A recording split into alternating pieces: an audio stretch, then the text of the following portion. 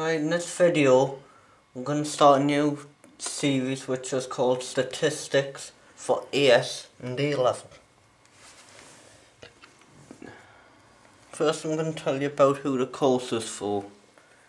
This course is for people who are doing A Levels and would like to take the statistics optional modules, or for people who've got a bit of knowledge in maths and want to learn how it's applied in real life, or just simply want to understand a bit about statistics. Right. Textbooks for the course. Now, for the textbooks, we've got 3 exam boards: Edexcel, AQA and OCR. If you're following a particular exam board, I would recommend getting the newest books for that exam board. And the modules, these are the modules here. Or if you just want a general book on statistics, just look for a nice thorough book that says it's for AS or A Level. Right, so that's that. Exam boards and modules. Right, I'll only be particularly working on these 3 exam boards because to my knowledge the biggest exam boards going, not all others, but they're more or less the same, and eventually we'll cover everything. They just vary a bit, and you can find out from your teacher or from the internet what is on that particular exam board. So it's still easy enough to know which videos are useful, which ones you would need. Right.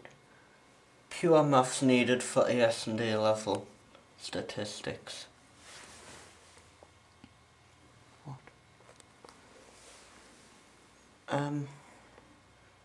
Pure maths we need is, well, it's helpful if you have some knowledge of arithmetic, even though you can't actually use a calculator for statistics, and algebra is needed for some of the topics, and a very few of the topics even a bit of calculus. So when we come to them, if you haven't got the knowledge of those subjects, haven't studied them, I'll tell you and put a link to the appropriate videos on them. Okay, the main topics in statistics. Let's go about some of this. If you need to say any of it, you can just pause the video and read it, because I'm going to talk about main topics now. In fact, it's introduction to statistics. Main topics: calculations,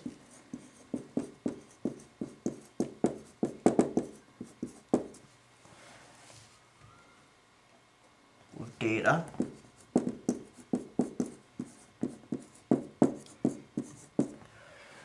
for example, averages, mean, median, mode, which you'll learn at GCSE. We're going to go back over them again. And measures of spread, which are things like the standard deviation, the range, and the quartiles, as we'll call them. And another topic is representing data.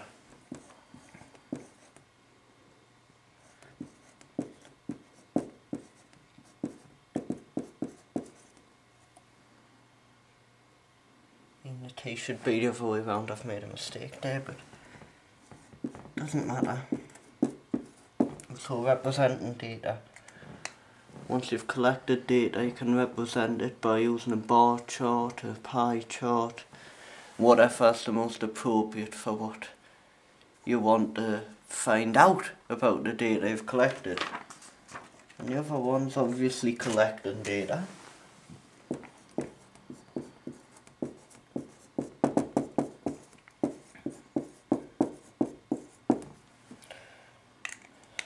So collecting data, before you can represent data, you need to collect the data.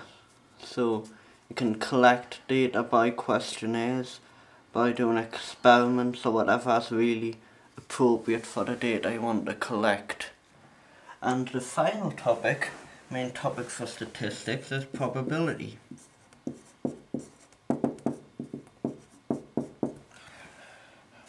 That's about if you want to predict how likely something is of happening.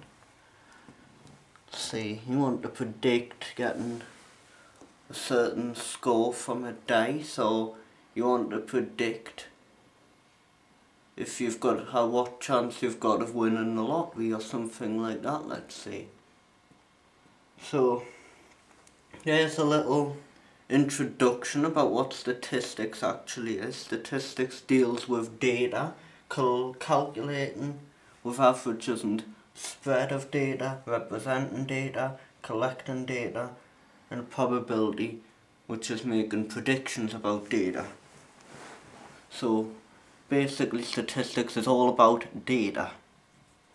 Okay, so that's the introduction. If you have any questions, you can leave them on the video.